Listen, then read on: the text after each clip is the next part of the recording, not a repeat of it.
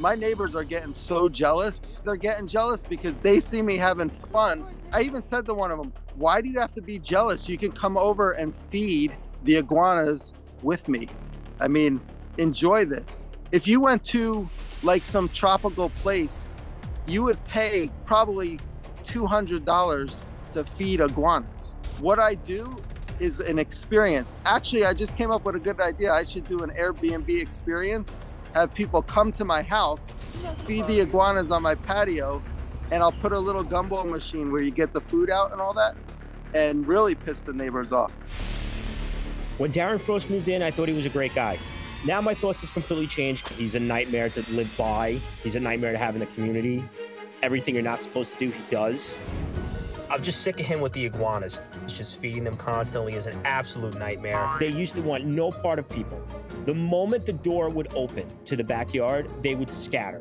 Now they see it as a signal like, oh, I'm gonna eat. Once he comes out and starts feeding them more, come out. My main issues are my dogs. Some of these things are big, like easily 5 feet. If one of them decided to grab a hold of my dog, they could do some damage. They eat plants, they crap and pee everywhere. My water bill is probably through the roof because I'm power washing my patio every couple of weeks because of this guy. One day, I went over and he offered me like a piece of moss. So I'm like, no, what the hell am I gonna do with a piece of moss? That's pretty weird, man. And then he's like, well, I named them. So I'm like, all right, I gotta get out of here. I've called him Tarzan. I've called him George of the Jungle. I've called him Dr. Doolittle because I guess he's the animal whisperer of the community. Lizard man. Just got a little iguana. You kind of hear him sometimes, like talking to these things. Don't go. It's kind of disturbing. He has him over like it's a happy hour. I have had my dogs poop and pee in his driveway, and I don't care if he sees me or not. He can clean it up, just like I have to clean up the stuff that he's causing. We've come to words. It's gotten heated. It hasn't gotten physical. I mean, it can if he wants to. Just stop what you're doing. Just stop. Well, Matthew is joining us from South Florida. You're frustrated with your neighbor here.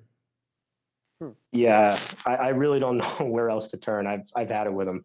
Well, last time you saw him, Matthew, you yelled at him, and you guys just don't communicate or get along at all. He yells at me all the time. He can't even walk down the street and see me without yelling something. He comes, he's like Sasquatch coming down, McGilla Gorilla. And then he's like, oh, you let your iguana. He's from New York. He got the whole like ghetto thing, New York accent thing going on. And yeah, it's very easy to be tough when I'm in a different time zone. So we can see if you want to say that. We can see that when you want to see me. When you come back, we'll talk about it. My own time zone. I could have stayed home in my own time zone and had this go on. Well, he's calling you Jungle Boy. You just called him McGilla Gorilla. Well, you should see him. He comes out, boom, boom. I see him coming down the street. I don't even want to confront with him, but I'm like, here he goes again. It's like a shoestring, and then this little, like, I don't know what rats had incest in New York, but this thing came out, and he's like walking it down the street. I'm like, was that before the iguana got to it or after? I mean.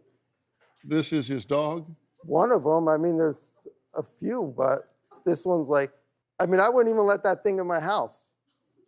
And then he's worrying about the iguanas outside. I mean, come on, just. You wouldn't let my dog in your house, but yet you feed wild animals from your mouth. Yes, I do. So what? Yeah. You want to try it? See, that's the thing. No, I don't want to try it. I think that's half the problem. I think that's the reason why we're here. Do you have a story or a question for me? Click the link in the description and tell me what in the world is going on.